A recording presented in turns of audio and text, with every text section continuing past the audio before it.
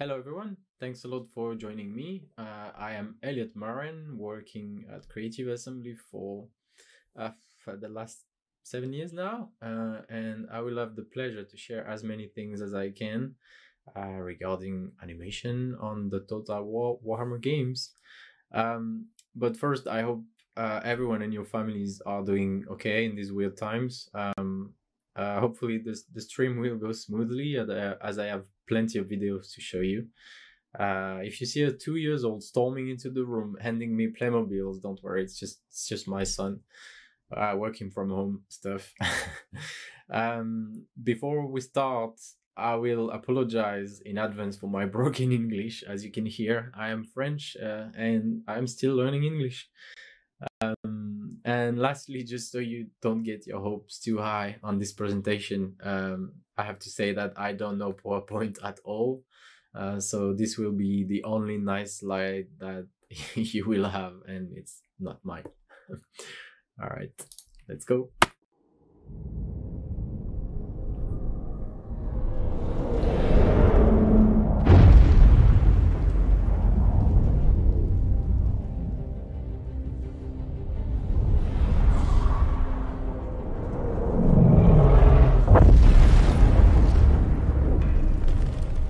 Almighty Sigma, savior of the Empire, give me strength. For though I dedicated my life to eradicating it, it feeds, it grows, devouring all. There must be a final answer to halt its advance. But the tide of war seems endless.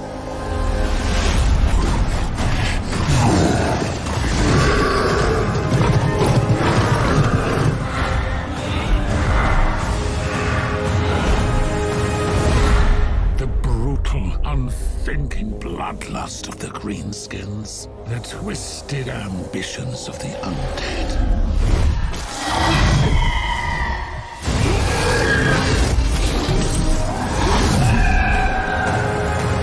And though the brave dwarven kingdoms stand with us, truly, what hope is there? Against countless horrors that cannot be named, let alone fought by mortal means.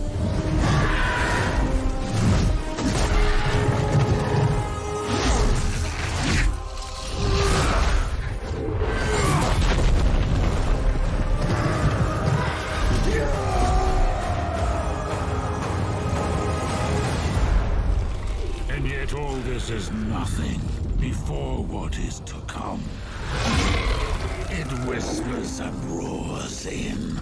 The dark it is. Against us it is unstoppable. I am unstoppable. I see it now. The beasts that will devour the world.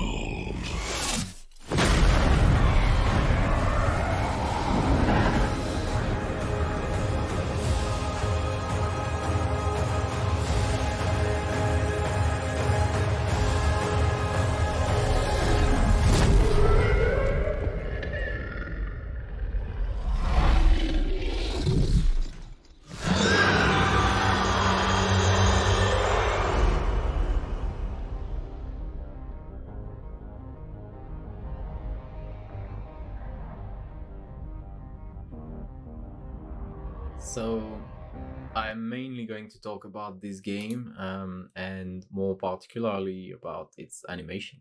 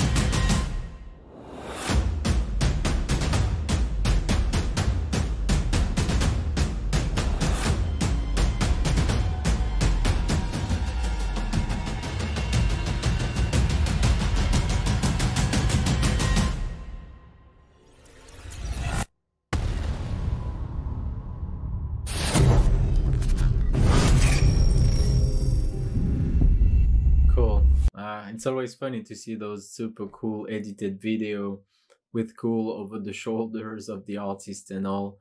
Well, really, what the animator is doing is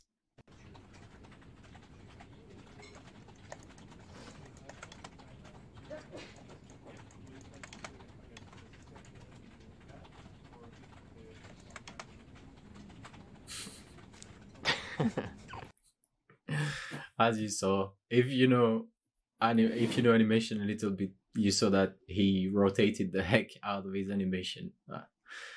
Anyway, okay, so just a quick presentation of the games we are making.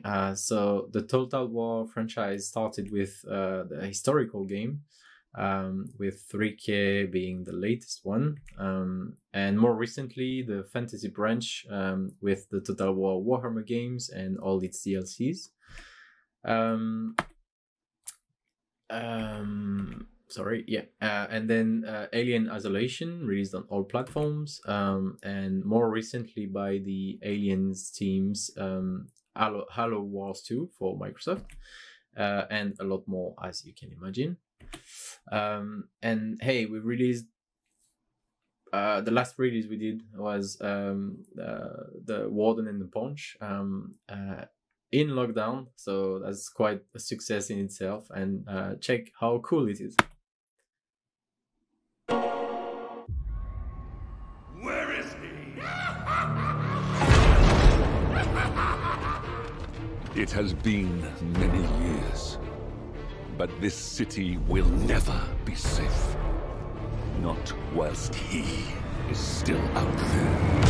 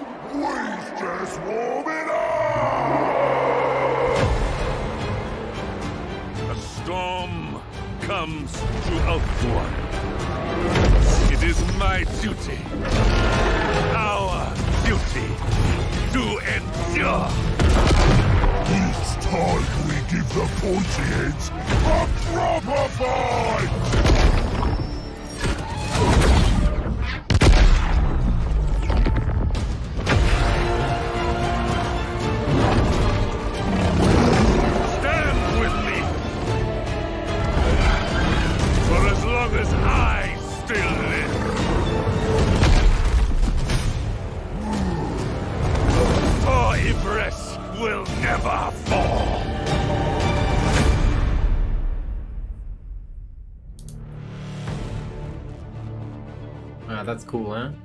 So this one is a lot of fun, so well done, team. Alright, so the studio is based in Horsham, a nice and peaceful small town. Horsham's motto is time well spent, which, okay, let's talk really quickly about something a bit boring but really important, work-life balance. So basically it's doing this daily or regularly that it's going to make you a good artist. And for me, one of the great perks of living locally is that it gives me just that, a good work-life balance. It's like cycling just 10 minutes and I'm at work, going back home at lunchtime to see my son, sleeping a bit longer, returning home a bit sooner. You know, all of these things means that, I know it sounds boring, but it's really important in the long run, and you are in for the long run if you want to be good at animation.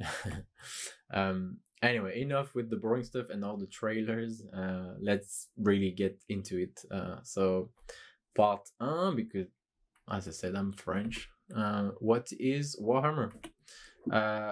Yes, it's a tabletop game.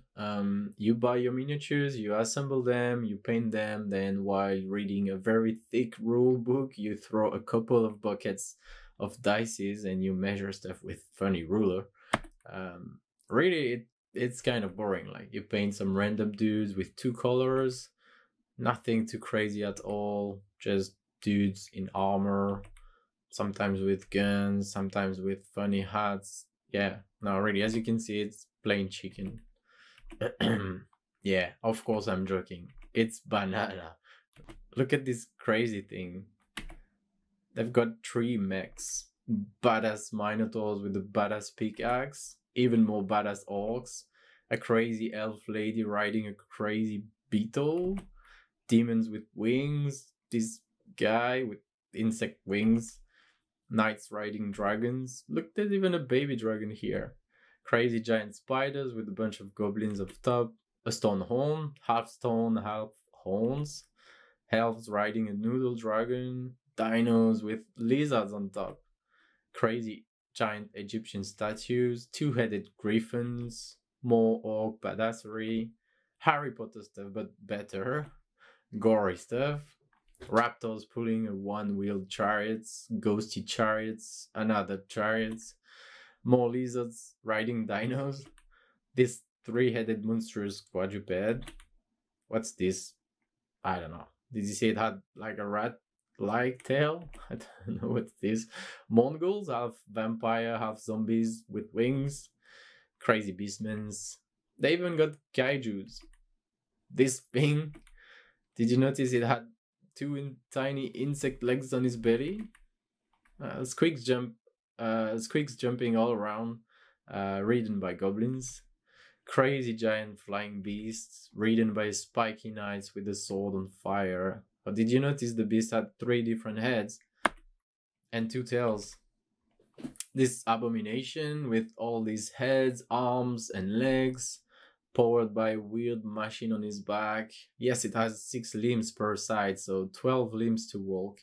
Oh, and yes, it's a wheel under his bum, because why not? And also, did you notice it had a drill coming out of one of his mouth?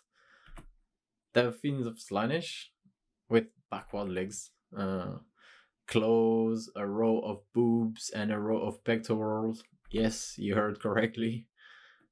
And let's not even talk about bipeds. I'm not showing you the back of this one. Okay. So I told you I was joking. It is indeed a crazy universe, but we'll come back to that later. And hey, you know what else is cool? Total War. So now that we've seen what's Warhammer, let's have a look at what's Total War and what are its limitation requirements. So part 2, what's Total War and animation requirements. So it's a strategy game. And when you Google strategy games, you see that in all those pictures, the camera is very high in the sky to give you that bird's eye view. And adding Total War to the search bar, you can see that it's also true for our games, with the difference that in a few of those images, the camera can also be lower, much lower, and very close. But we'll talk about that in a bit. So Total War games are combining 2 types of games. First, you've got the campaign map. This one is a view of the combined map of both Warhammer 1 and 2. And in game it looks like this. To begin our tour of the old world, we've set up some scripted flyby cameras here. Now, these won't be in the final game, but they do enable us to show off the campaign map in all its glorious detail. We're now turning south and heading into the Badlands, and you can see in these greenskin settlements that there's just an enormous amount of cultural detail on show.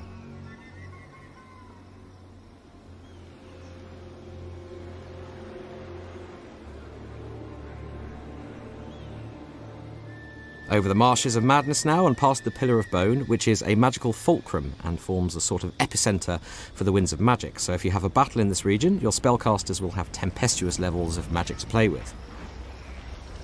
Up into the southern reaches of the World's Edge Mountains now, and we're getting firmly into dwarf country, an area in which the greenskins are eternally encroaching. Now there's a dwarf master engineer there, one of the dwarf hero types, so he doubles as a campaign map agent and a warrior in battle. And as we head north, you can really see the change in environmental lighting in the skies, which really alters the atmosphere across different areas of the map as you move around. Okay, here's Karazakarak, the dwarfen capital, with Thorgrim and his army there guarding the gates. There's a huge amount of incidental detail in the campaign map too, like these peak-spanning bridges, testament to dwarfen engineering prowess. Alright, so it's looking cool, and in this mode you play a turn-based strategy and resource management game. You develop your cities, do some diplomacy, make war or peace, etc., etc. You basically try to expand. So from this campaign mode, as you can see here, you can enter the battle mode, which basically lets you play real-time battles. And this is basically the action mode where you control a bunch of units and tell them to do stuff, and hopefully they listen to you. And this is how it looks in game. So as you can see here, you've got control over your units. You basically give them order. You can move them, order them to stand their grounds, group them, change formation, tell them to fire, send spells, or go to melee. And very quickly, it begins to look like this gigantic bar fight in melee. Yeah. So I'll mainly talk about battle tonight, and let's start with the camera.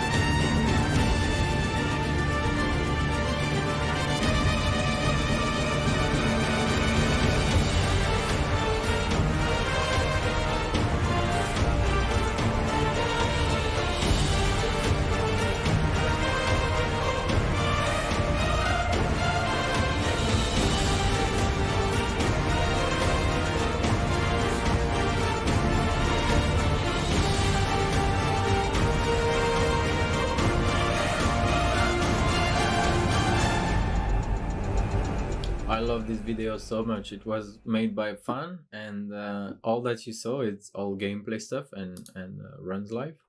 But really, this is how a lot of players play. So we have to take this into account, and not only talking about how polished an animation is or should be, but mainly how to design your animation to make sure that it's working in this view before anything else. So that's very, very important for us. So to come back on what I was saying earlier, you can play from quite far, quite close, up to very close. So it obviously means that we have to take into account all of that, like I just said, to design animation. Side note, there is an auto resolve button. So it basically skips the battles when you are in campaign mode. And there are some players that barely even play the live battles and only do auto resolve. So all the thought process and effort we put into crafting our beautiful animations, they basically never see, but that's cool. No offense taken. I'm not a designer, so I'll go over the main design constraint quickly. One thing to keep in mind, when you take all the different type of units, we've got small, normal, medium, giants, cavalry, flying, war machine, lords, heroes, etc., etc. You can imagine there are a lot of rules and constraints. Nonetheless, those are the main rule of thumbs that I could think of. So for attacks, some important timings are the length of the animation, which is 4 second max. Again, ultimately it's a case by case, and the law of physics dictates things too. So for example, giants are much slower, so there is some leeway. Impact positions should ideally happens before 2 seconds, again, unless it's physically impossible for a character. Travel distances, so ideally an attack is returning to the start position to maintain the unit's formation in combat. If we don't, they can either slowly gain ground against the enemy or actually get surrounded more easily. So we can either make the unit OP or nerfing it only because of animation. So we have to be very careful about that. Impact should cover front area before anything else. And this elf animation is summarizing things for you. So that's basically the perfect animation for a designer. But we do have turns attacks, most of the time useful for giants. Turns attack should end with the character turn toward where he was attacking, or sometimes unit can get kind of stuck into playing this animation and expose their backs. Especially don't do this if you don't want designers to disable your beautiful animation from the game. So for the little story, that's an animation I did. As you can see, it's polished and all, and yeah, it's not in the game because designer removed it for the reason that I just said. It would have need to turn 180 degrees at the end of this animation to be able to be in the game. My bad. Combos. Relax on the combos. Our designers generally wants one impact positions. But in reality, this is not happening. Match combats, so it's a bit complicated and comes with its own set of rules. But design usually don't get involved for match combats. So I'll talk a little bit more about match combat later. Locomotion, we have to work closely with designers on this one. First, we work with real speed and have to make sure they travel the correct speed using meters per second. Next, designers need to respect the Warhammer law on unit speed. And then our maps are big, but some very agile or big units, for example, dinos, griffins, etc., can't run or use their coolest gates sometimes. Otherwise, galloping at full speed, they will basically cross the battlefield in a blink of an eye. And I'll talk a little bit more about this later too. So kind of linked to my last point in a way, but let's now talk about scale. You can easily find some clickbaity video with some clickbaity titles and clickbaity thumbnails about thousands of units fighting. And this is indeed a big part of the Total War franchise. Here you can see some huge battles in a historical title. Indeed, we can have 10,000 of people fighting. So scale of the battles with a lot of units on screen is definitely one thing to consider. But now let's talk about scale of characters.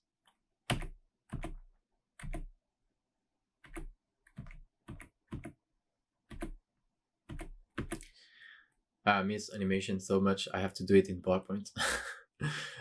So scale of characters. So this is a big thing in Total War Warhammer games, and a big difference between an historical title and a title. So we've got all the sizes. Basically, take your pick, from very small to very huge and cool. So again, kind of linked, sorry, but we've got a lot of different unit types. So to keep things relatively simple, and use the High Elves army roster as an example. Again, it will vary greatly between factions, but mainly you've got melee units or infantry, then ranged unit or missile infantry, cavalry and chariots, ranged cavalry or missile cavalry and ranged chariots, war machines, artillery, and finally you've got lords and heroes, and lastly giants, monster, etc. The cool stuff.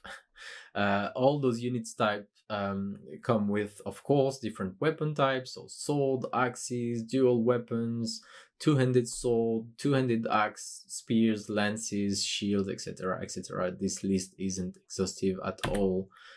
Okay, and then you take all those type of units with all those different weapons, and you also add different scale to them. So very small, small, medium, large, very large. And again, this list isn't exhaustive.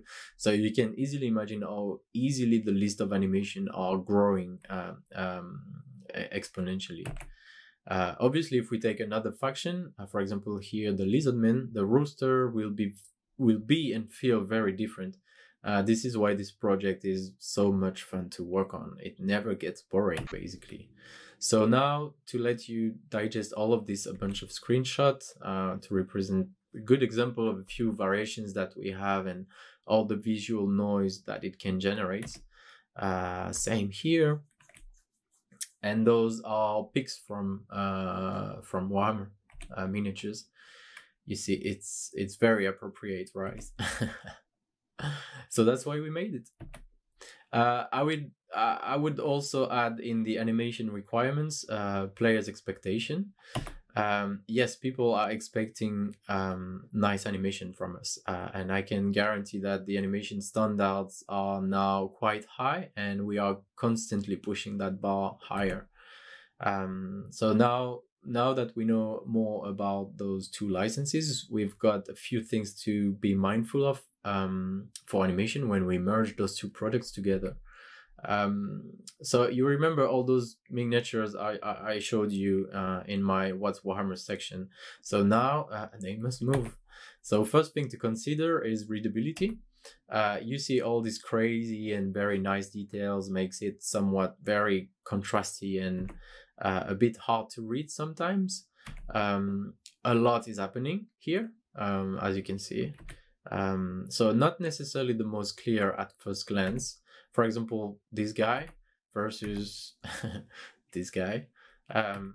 These images should be a bit closer to the things we learn in our animation courses, right? Appealing poses onto appealing character, very clear and readable stuff you understand at first glance. I mean, good clear poses makes you understand straight away what you are looking at and what's happening, or perhaps more importantly for us, what is going to happen. So coming back to this example and drawing over it, you can see the pose itself is actually quite clear, right? And granted, it's not fair to compare a 3D model, especially, yeah, I mean, a picture of a 3D model with a 2D illustration, but hopefully this will just get my point across. So when hiding the model and showing only the lines, you can see the pose itself is clear. And you could argue that they are both as clear. But it's not the pose that isn't clear. It's all the details added on top. And so this is something we consider very carefully. And although our character, our team are the best for this, we still have to work very closely together sometimes for this type of things. Also, guess what? Miniatures don't move, and I'm sure you had guessed. So, second things to consider. When we have to work on characters like this, for example, what are our options? How would this move? How do you make a walk cycle for that? Well, something amongst those lines. And then obviously here it doesn't move, but when it walks, it just translates forward. So we fake it. There's not much choice. Or this adorable creature pulling this chariot, the gold beast. You can tell when they designed it, they really wanted to emphasize that this beast would charge into the enemy and do a lot of damages with the boob horn, or however you want to call it.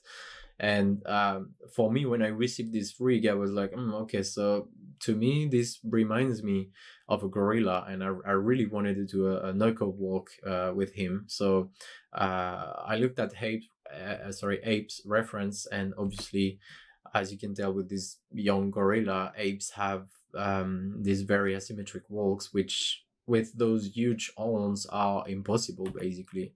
So this is the walk that I did for this character. And as you can see that even with a hybrid walk, the horns are still very quickly in the way, and you can also see that the big shoulder pads are also very much in the way too. That's another thing. And there are plenty of other examples, like very big and long blades on the body makes it really hard to use other weapons, especially two-handed weapons. Huge shoulder pads makes it hard to raise arms. These lizards that always have to be shown with this book. That's very important. The tiny book with the lizard, the small chameleon on it, has to be shown always with it. So how do you do this? Yes, this thing here has to go to melee in our game, and this beauty having melee weapon but not a lot of space to use them with all those legs. That's obviously, there are plenty more of examples. That was just the first one I could find. And sometimes it's the opposite. Characters that should move too much or have too many features, that's also something tricky. For example, the Helpit Abomination is a great example of a character that has a lot of features. It's got 12 limbs in total, like I said, eight limbs that are in contact with the ground to make him move, and all different too. So you've got I wasn't sure why the other videos were not playing. So you've got a mix of crab legs, hands, feet, a wheel, a worm-like belly, and let's not talk about all the features it's got on his torso, like several heads, several arms. This thing really is the perfect Frankenstein monster. It was a lot of fun to animate though. Or the griffin. So here you see 3 different sized ones. They are almost all sharing their animations, but look how slow they have to walk. And this is a direct constraint of our gameplay. They can't go too fast or they will cross the battlefield very fast. So it is sometimes really hard to use their cooler gates, their cooler gates as a result of this constraint. And next example is even more flagrant on their runs. How can you be badass while trotting? If I tell you to close your eyes and picture a griffin or a lion running for a cool epic scene in a movie, you're probably not thinking of them doing a trot. I'm sure you're thinking of this, right?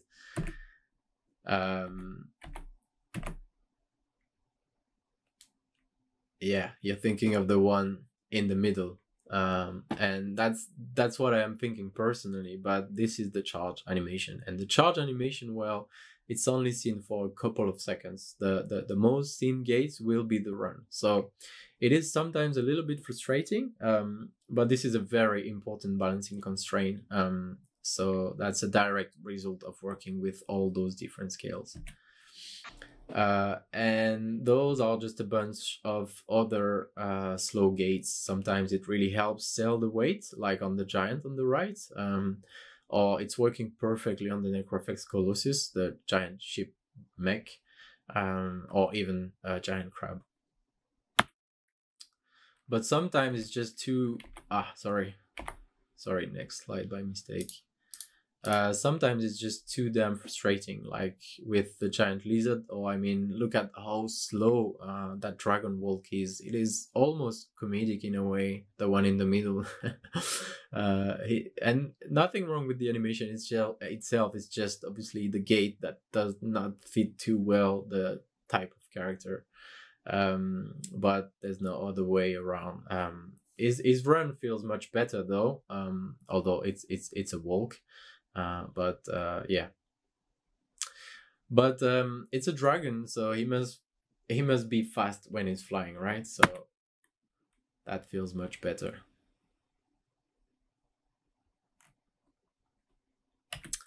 So all of this, but mainly spikes.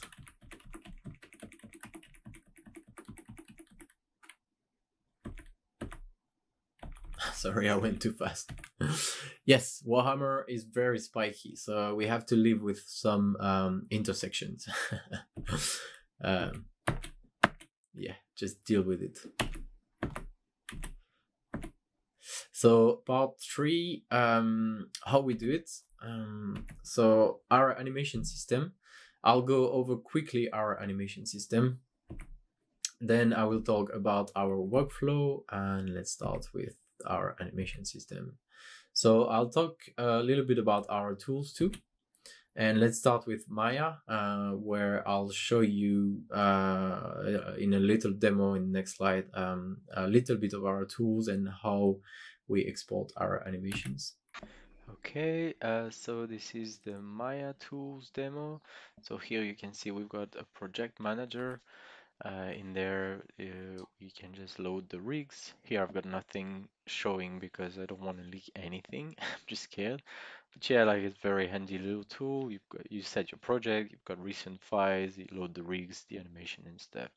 Here you can see it shows 345 files, so 345 rigs, which is a lot. So here you see how Maya looks really. Here it's playing a Command Idle 2. I will just try to show you when to export the animation, what the process of exporting, sorry.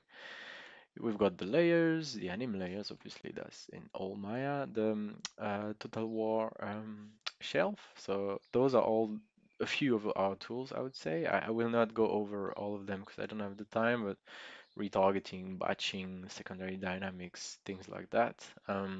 It's great. The main one we use is the animation tool here. So that's this tab here. So I'll just go over very, very quickly. Yeah, it's just like a bunch of handy tools, similar to small scripts that you would have. Some rig tools, so a really handy one, which is the align anim route button. We really need to use that. So the anim route is this thing, it's just like it's the collision box. It's what animates the collision box, or rather what the collision box use as information. Um, so yeah, this is a tool to animate this. Then you've got like props and things like that. So this dino doesn't have any props. I mean, props we usually are like sword, shield, this sort of stuff. This guy doesn't really have weapons.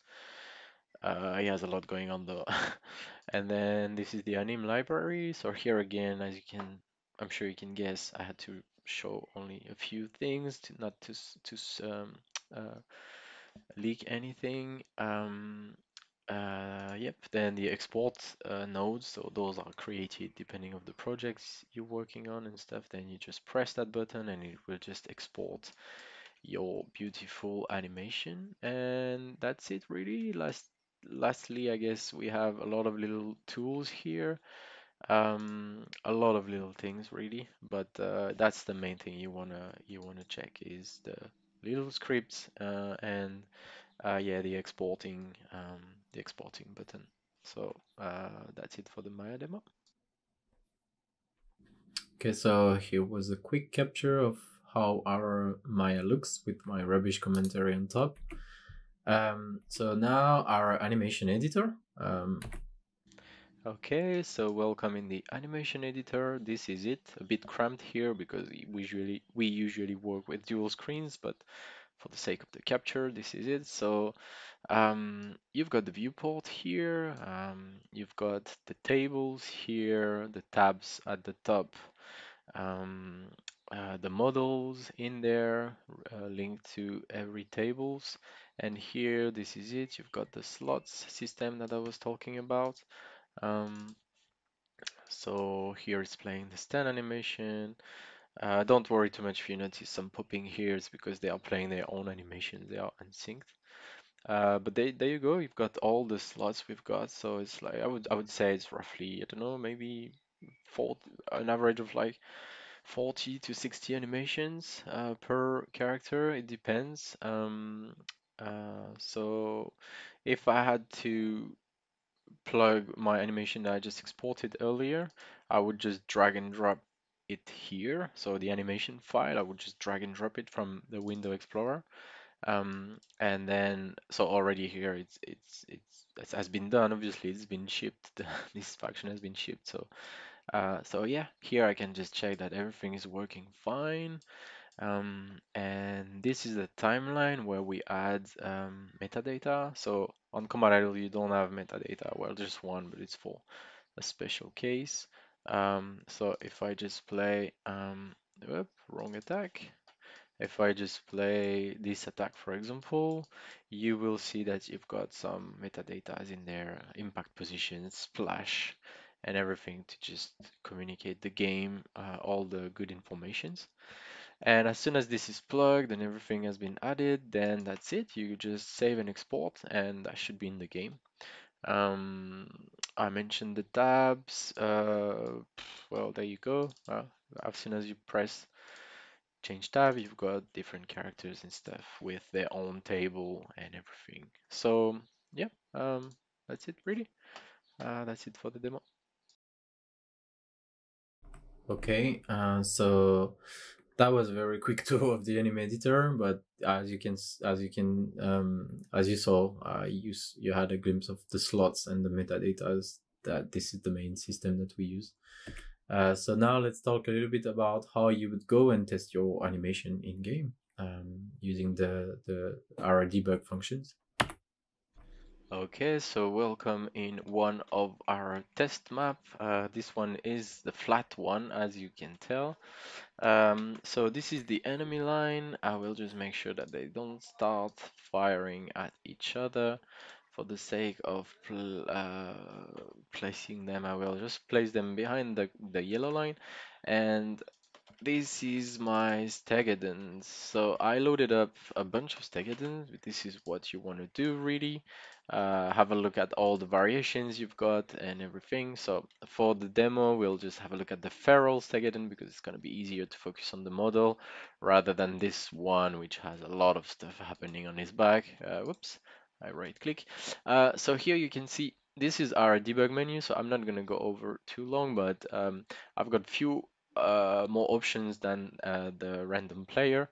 Mainly this one, ignore deployment border and show history, which basically is gonna be, oh, I need to show the lines.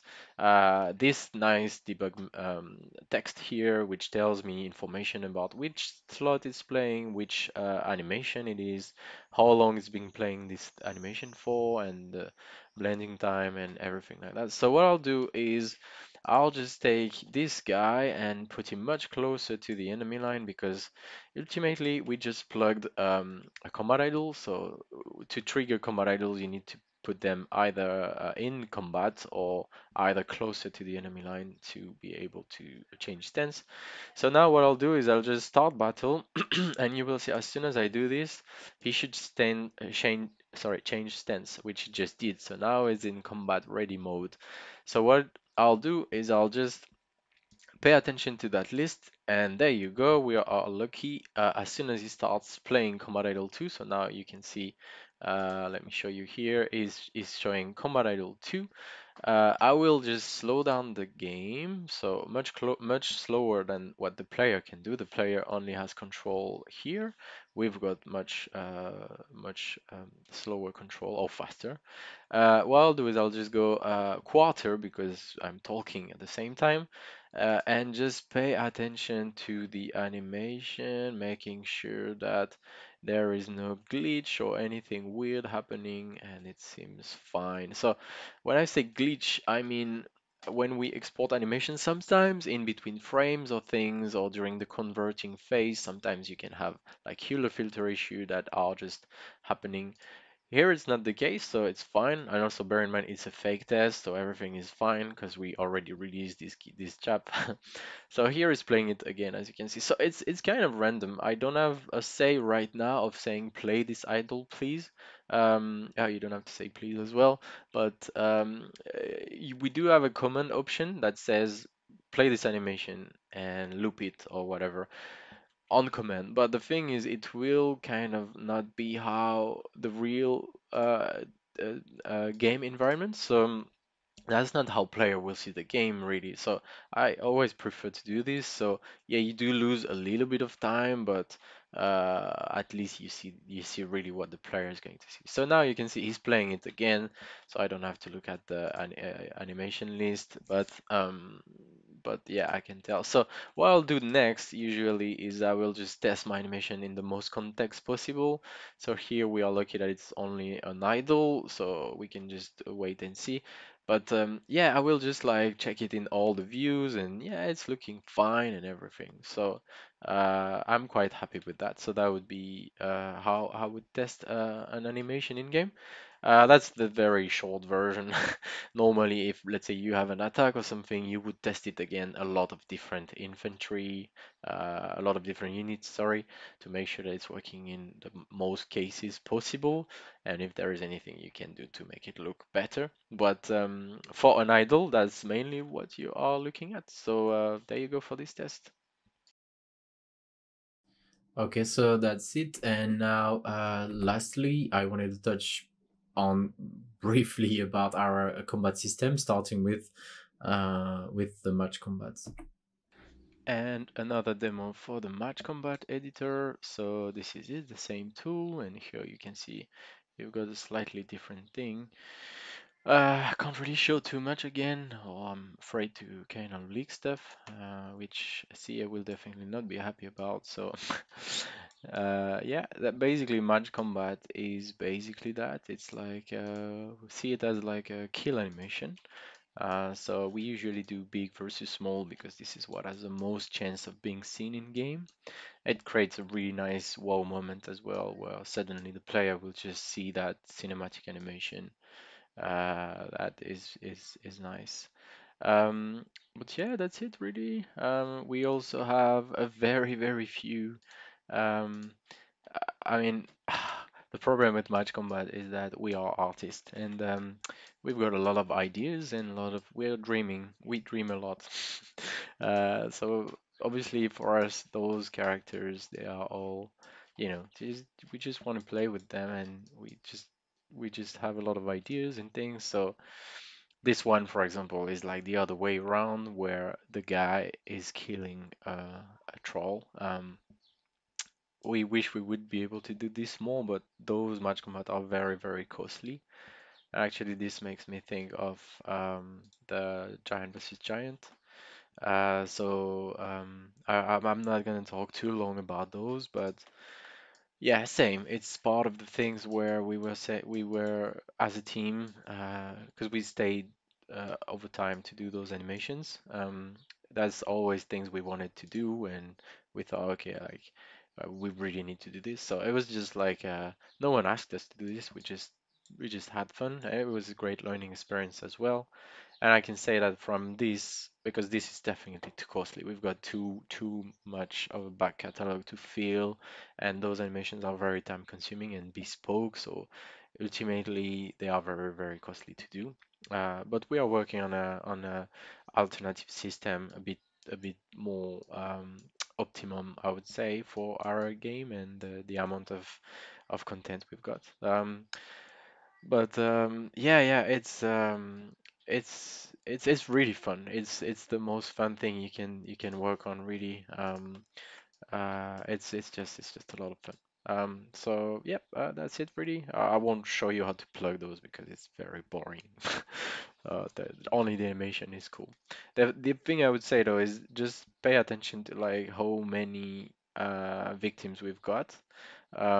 So those are all the variations we have to do of the same animation, only because, well, there are a lot of different victims that they can be played. So yeah, it's very time consuming.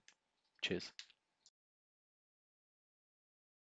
Okay, and I wrote Unsynced as title, which doesn't really make sense for you, but I know there are a lot of players that keep referring to older historical titles animation as the best, and which knew as Total War title had, for example, Shogun's 2, Shogun 2's match combat system, sorry, which basically was match combat only.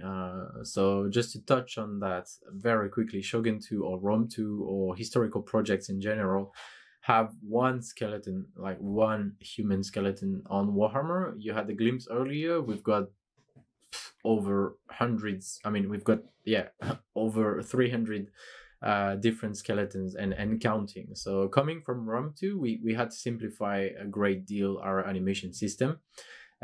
So this project is unfortunately too big to do match combat only. It's simply impossible.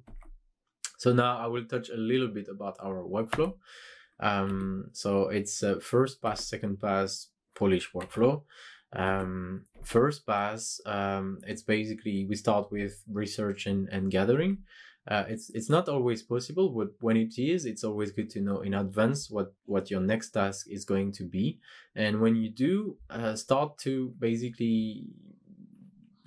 a headspace for it. So you don't necessarily want to start gathering a reference at this stage, depending of how close you are to start the task, but it can just be starting to think about it to let the creative process warm up a bit. Sometimes, you know, things take time. So on day one of the actual task, yep, now this is definitely it. Pinterest, YouTube, Vimeo, BBC, Motion Gallery, etc. Anything to help you find reference or inspiration. But I personally have a few Pinterest boards that obviously I look on for videos and stuff, but when I can't, or when I have to deal with a tricky, or when I used to have to deal with a tricky character and I had no clear idea at first on what to do, these Pinterest boards helped me, you know, put ideas in my head, like seed ideas. This helps me a lot when I don't really have a clear vision of what I want to do. And in this one, it's basically stuff I either simply like or that sparks any sort of ideas in my head when I see it. So it's super random and personal, but it's very useful for me. It just somehow jumpstarts my creativity. For example, I'll try to explain a bit what goes in my mind. I see this illustration here, the one with this one, and I don't know, when I see it, I immediately picture the dude with the afro to just smash things with his bat, and then ultimately he smashes the basketball of his croco friend, and you know, onto something else. So it's super random, and that's obviously very personal and somehow violent too. But if I am animating a character with the bat or a mace or something, you know, and I'm on the lookout for some inspiration, then that can be it. So stuff like that starts, you know, to populate my mind with ideas already. So not sure if that makes sense, but it's just a tip. So I encourage you to gather stuff that you like and to watch them often. This is going to help you for any type of projects you have, by the way, pro or personal. So anyway, it's very random, but. And then I've got another board in which I only gather cool poses. Obviously, this one is a lot more useful immediately.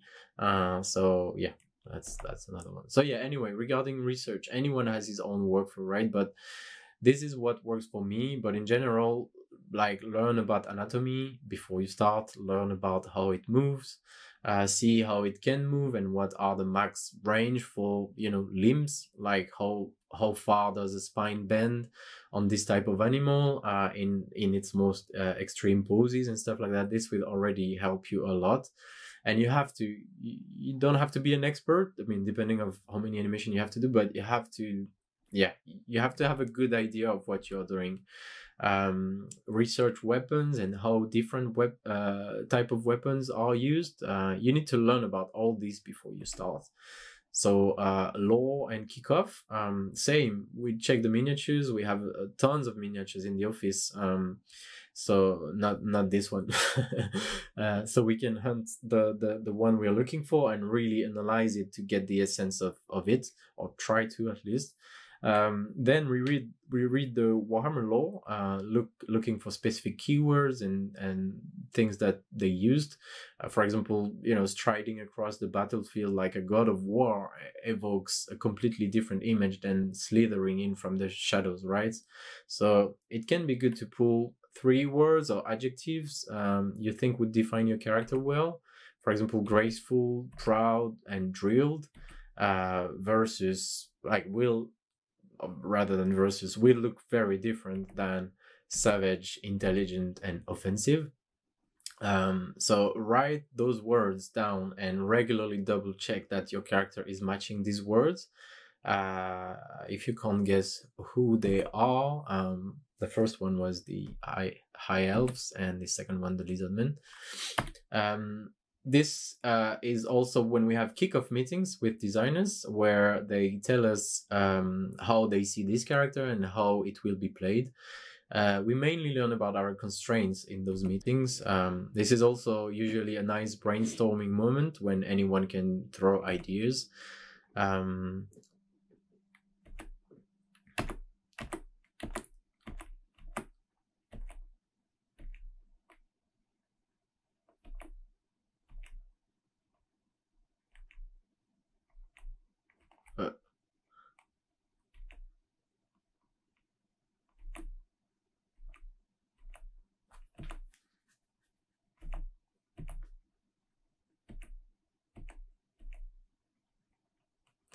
Poor Oscar. Oscar is almost part of the animation team. Is our designer for Warhammer, and one of our designer, and he must keep up with our crazy ideas, and he has the most difficult job balancing all of this content.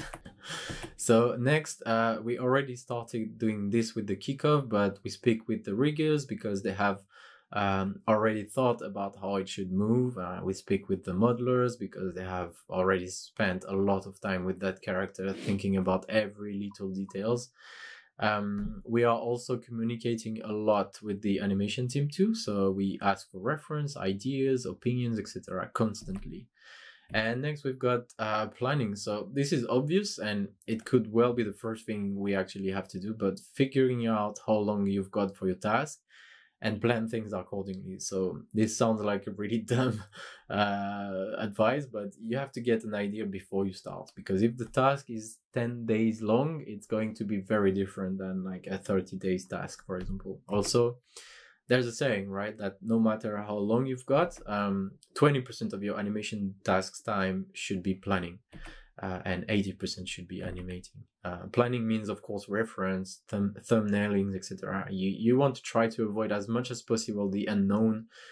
Being in the unknown zone is when you lose time. So next we've got testing. Obviously you want to test your characters, slap some poses, try different attitudes, extreme poses, and while you do that, you will also familiarize yourself with the rig.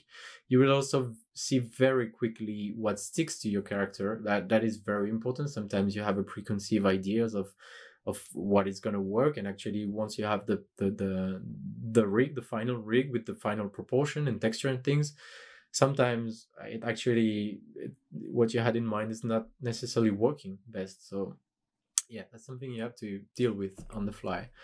And R&D, I wrote kinda because it's always very tied to R&D characters, unfortunately, for us. But it is very rare, I should say, when an animator goes in the wrong direction. We usually can tell pretty fast. And as far as I remember, during the whole Warhammer project, it only happens to us once that as a team we got kind of stuck all together trying something. And if you can't guess, Tomb King, that was Tomb King. It was very tricky because we decided we were going to try to basically do statues. So no one told us statues does not move. At the end, it was one of our most successful DLCs, but yeah, it was a struggle. But really, when you're doing your blocking, you have to try stuff. Like, this is the best phase of the creation process, I find, where your mind just flows freely about what type of attack or idols you're going to do. Don't just start for the sake of starting. No. Take a step back, check all the infos you've gathered, and try to find a good and fun ideas. Like, tell yourself that you're gonna make it exciting and cool. So it's easy to say, right? But I'll be giving you plenty of tips in a minute. So obviously during this whole process, we test things in game constantly. It's a constant back and forth between Maya and the game. So again, go crazy or go home. This is the time to prototype, have fun, and try stuff. So try to find what's working with this character, what makes him cool. The ideas that are the clearest at selling a character and making an action cool and memorable are the one you should keep. So very quick and rough blockings are enough. Like, throw the rest in the bin. It's part of the creative process. And at any stages of your animation, action has to be clear, readable, and memorable. That's very important, especially if you recall that the camera thing I was saying. This is very important. This is a phase where we have to be open-minded. Like, your animation might have a lot of retakes or completely change or even be rejected. It shouldn't be a big deal. Like, if you recall the animation I showed you that was cut, that was my mistake, because I shouldn't have done that animation at that stage before it was rejected. So you see, it should have been much rougher than this. Even though for this animation, the story is a little bit different, but you get my point. Yeah, it shouldn't be a big deal if your animation is rejected or if you have retakes, because yeah, rough blocking shouldn't take too long to change or redo. So that should be part of it. And once basically we call the first pass completed when the character has all the animation required, the game doesn't crash or asserts about your character, you tried all the ideas possible and you only kept the best one, and you are in a position you are in a position to just polish what you have. So second pass now. But before that, usually there is a slight pause. We are waiting for design to review our first pass. And when they've reviewed things, usually it's only a thing or two that needs tweaking. And then we can move on to the second pass, blocking plus, basically refining your blocking really. So some tips could be: start with the root, then work each part of the body up or down. Focus on arcs, timing, and spacing first with clear staging in mind. And polishing next is probably more useful for giants. Like, now is a good time for fingers, toes, pass, facial poses, etc. I say good thing for giants because obviously when you saw all the different sizes and scales, very, very tiny goblins will need less polishing than a giant, purely because of the screen space it takes once in the game. So yeah, like I said, fingers, etc., or secondary animation dynamic, the secondary animation, which are like cloth, hair, and things like that. And then proper polish. Again, usually there's another pause here. This phase usually comes after a few months of having done other stuff. So this is really polishing. So really polishing. So we remove or replace animations that we don't feel like are working anymore. This can sometimes happen after a few months. And what we really want to keep, we polish here and there. So yeah, fine-tuning things basically. So obviously we also fix anything that needs fixing. Yeah, like bugs and things like that, or functionality. Sometimes, since we don't work all at the same time, but it can happen sometimes. So sometimes you are blocked, you're blocked by another team, you have to wait a little bit. So yeah, polish, the end polish is basically the final one. So there you have it. It's a bit complicated, I know, but to sum it up, basically, yeah, there you go. So now I'll show you examples. So what I'll do is, I very very quickly show you my my whole progression for a hand key character, and then I'll show more example of how we tend to do things. So side note though, I started animating this character and then I became lead of the project. So Spence kindly helped me out finishing this character, basically polishing and creating new stuff. But what I'll show you next is, it was my blocking, and then he finished the animation at the end. So when I start by checking the concepts, and which is what you see right now, and talking with the teams. Someone told me, hey, check the Lego movie, there's a similar character. Which I did, and ain't that funny? Like it's very similar indeed. So I then did my researches.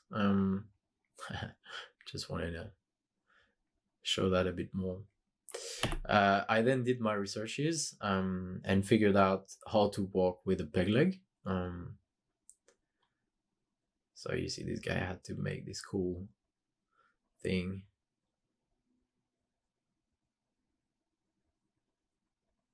To actually simulate that. And then, sorry, I need to play this video, but I'm lost. How do I? Oh, there you go. Oh, there you go. Sorry.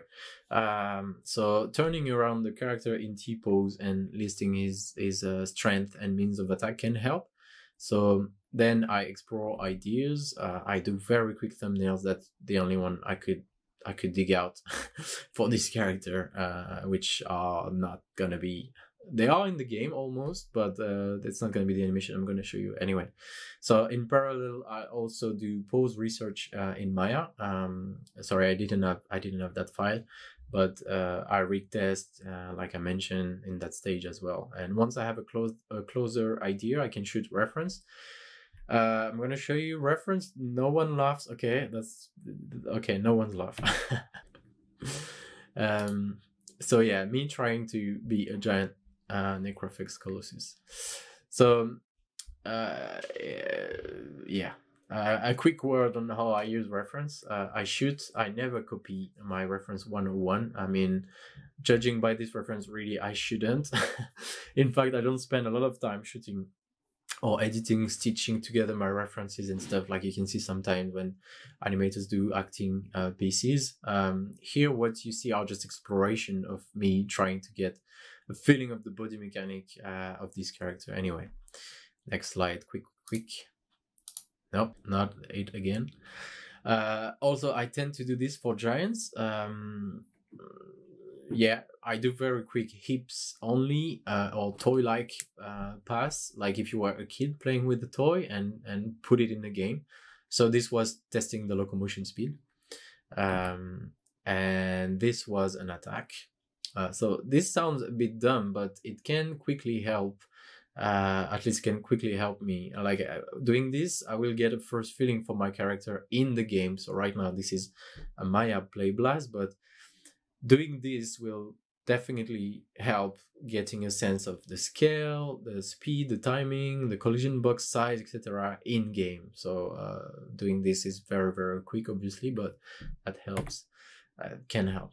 And then I do really rough blocking. So obviously, if I want to be able to test all I have in mind and only keep the things that work best, I cannot spend a lot of time blocking. So major keys and timing first, I tend to avoid stepped for my blockings. I actually think no one in our animation team really blocks in stepped.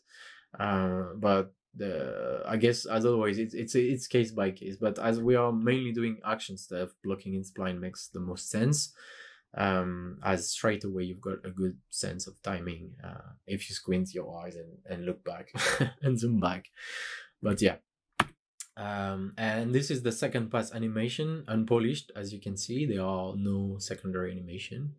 I can't remember if I did that or if Spence did that, but anyway, this is the final version. So yeah, this one was made by Spence. So that was my progression shot, and now I'll talk a little bit on some examples, but you have to keep in mind that with the time I've got. I can only give you rule of thumbs for a few unit types. So let's do it. So I'll mainly talk about creatures, lord, heroes, or basic ground infantry. So like in idols, avoid repetitions, try to show character, try to say, okay, I've got 3 idols to really show who he or she is.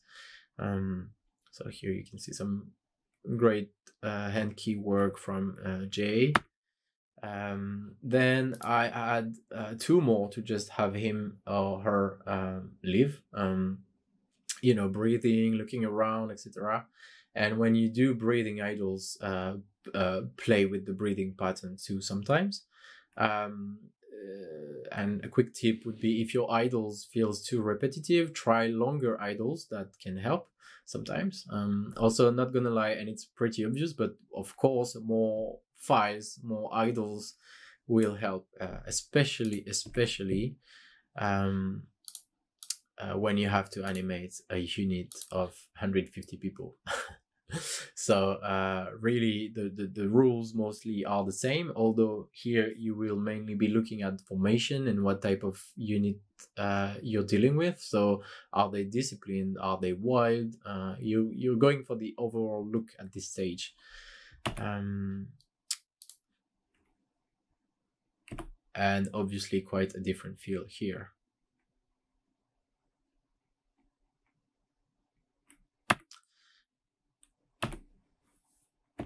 And yeah, there you go. Look how much contrast there is right now. The top line are different idols. So yeah, that's what I mean when dealing with a lot of stuff. So for attacks, avoid repetitions, of course. Instead show originality and use hard hits and badassery if you can. Basically good ideas. Also remember the constraint we talked about earlier. Well, we have to at this stage. So yeah, those are a few examples. Some more example on bigger stuff here.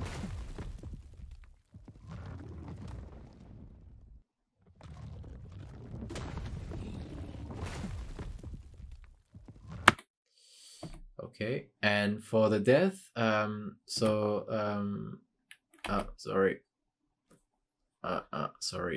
PowerPoint. Okay, I have to play them all one by one. So for the death, we've seen James Baxter talk recently in Move Summit in Edinburgh before lockdown, and he was saying basically death scenes are very fun, and I think we can all agree we are having a lot of fun trying to make them die like divas. And also I think one good tip is show the hurt and really show it to make a noticeable change in game, you know, like a nice timing change. That helps. Again, I think PowerPoint, I told you I was rubbish at PowerPoint. So a few more big at the top and at the bottom now. You can see that's often how we treat infantry death. Kind of vanilla, but really showing the hits, so directional and a lot of variations. There are more than I haven't captured, but yeah, just a few examples. Actually, one of the oh, this sound on this one of the last DLC. Yeah, obviously having sound and the effects that also completes the animation itself to make it better, like in movies. Okay, so now locomotion. So give your locomotion cycle some great details, flavor and uniqueness. Locomotion are really awesome to show character, as you all know. Oh, you should. And on top of our locomotions, we can basically add what we call locomotion idles.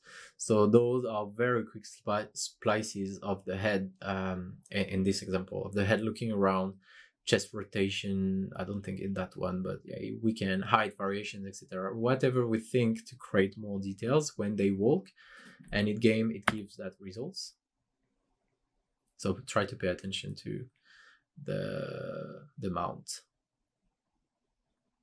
So you see they are all playing the same walk, but they have those little idles to make it look like a bit more organic. Yeah, it helps. And perhaps I should have started with with this, but yeah, that's usually what we start with, actually, is stand pose. A good stand pose says a lot on a character, so think it through, but like not too much, because it still needs to be very appealing at a first glance. Yeah, dancing Wozag in the middle, the top row is a bit distracting, but it's awesome. And yeah, here you go. Quick meme I worked on.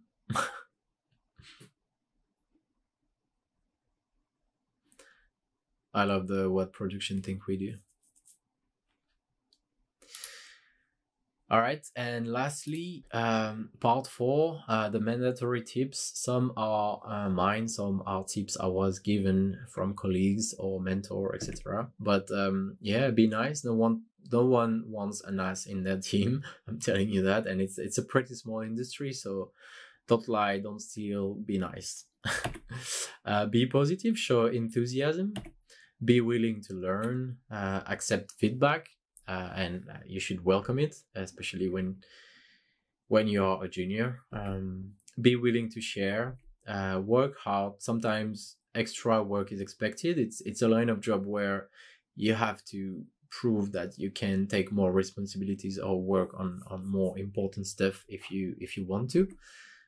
Know your limits also. The work-life balance is super important. Stay excited and maintain your level of inspirations. This is very important. You'll never stop learning in animation, so never think you've figured it out. You figured it all out. If that happens and you start feeling too comfortable, it can happen. Try to seek discomfort again by tackling something new that you have never done, or something that scares you, something like this. And finally, obviously, an obvious one: practice. And that's it. I can give few tips on demo reels as well. What I will say though is like it's only it's only what works for us, the tips I'm gonna give. So if you want to apply for a company that is making a different game, or another company, my tip might not be relevant, but so that's very personal. Each recruiter, I think, or person that are in charge of hiring members of their team, are looking for something different. So yeah, it also depends on the timing of when you apply. It's basically luck, but if you show cool stuff, you shouldn't have any issues to get a job. So yeah, basically I want to see who you are. So first tip, like, show who you are, and please stop showing you can copy frame by frame a live reference. Although sometimes it looks impressive, this doesn't tell us much about you, about that creativity isn't necessarily your forte, perhaps. Put some cool stuff, show cool ideas, be innovative, and have fun. Don't worry too much about how the video looks itself, rendering, etc. As long as it's clean, you can just put play blast. That's absolutely fine. Again, if you manage to sell an awesome play blast, boring gray animation, then once you will have texture, VFX, and sound, it's only gonna be better. So yeah, don't overlook locomotion. In my opinion, you can definitely put some locomotion in there if you don't make it boring. So try stuff, play with different toys. This is a stick. A walking stick. How would a walk look if your character would carry a big flag?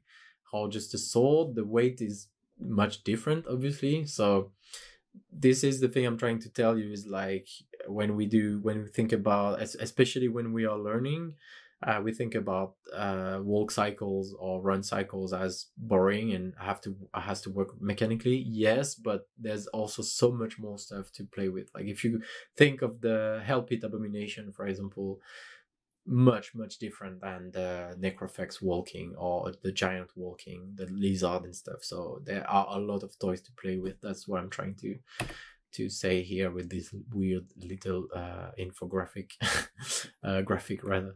So yeah, maybe the character has a wheel. Remember the Hell Pit Abomination, like I said, never really thought of that before, but it was a lot of fun to think of it and make it work. So yeah, have fun basically. Try insects. They are not that hard, by the way, and they look usually cool. Play with different animals too, different gates. Make a hop cycle feel good. That's also something that's satisfying to do. Yeah, try different wings too if you want to make your thing fly. I don't know what that drawing is. I heard someone quite high ranked once say, talking about an animator, like, hey, if he can do an attack, he can do a walk or run cycle. And to me, this is not true, because you can't cheat when doing a locomotion cycle, and especially for a game where the animator doesn't know how the player is going to see your animation, because yeah, we're not in control of the camera. And usually as well in game rigs, I mean it's still true for us, we don't have squash and stretch, for example, so it has, you have a way of cheating, but not so many. So yeah, you have to master this, and yeah, it has to feel correct mechanically, and to feel correct, it has to be correct. There's no other way around. Like I said, you've got a little bit of leeway, but ultimately not that much. So test also big and small, as you perhaps saw. There are a lot of implication testing that. Yeah, play with scale, different weight. This ugly drawing is a dude on the scale. Finding the perfect weight, like when you're fine-tuning an animation, to you feel that you are not, or when you ask feedback, people are not telling you that this creature is heavy enough or something like that. When you are fine-tuning weight, you learn a lot. So yeah, find the perfect weight. It's really gratifying. And of course, try four-legged creature or animals. Play with the gaze, like I mentioned earlier. What about two-handed weapons? Like, those are actually quite tricky to master. Work on how your animation flow. In doubts, it's always better to have something smooth. It's easier to add choppiness than the invert, I find. Yeah, you get my point. There's a lot to learn and play with. So locomotion isn't boring, and it isn't easy at all to really master. So a few times I've seen animators being comfortable doing cool action stuff, like cool attacks and things, but struggling to really basically control what they want to do with the locomotion cycle. And yeah, locomotion now, no jokes. Know your body mechanic and experiment with it. It can be a lot of fun as well, and frustrating too, but yeah. So sorry for the long rant on locomotion, but yeah. Lastly, yeah, you can make it short. That's okay. Honestly, if I see a reel longer than 1 minute 30, I'm expecting that from someone very experienced that has a lot to show. No toilet shot as well, please. Again, from experience. Not that I did one, but we reviewed a few, and it's usually almost straight a no. So yeah. So yeah, basically, chill, have fun, and do your demo reel. So that's it. Thanks a lot for watching this. I hope it went smooth. Feel free to add me on LinkedIn or Twitter. And lastly, a big shout out to my team and CA in general. But yeah, the team is a super talented and creative bunch. I'm secretly a fan of their work, and I am so grateful to have them in our team, in my team. So yeah, I really wish I was able to show you what we are cooking right now. Because again, we've leveled up, so I can't, unfortunately, but stay tuned. That's it.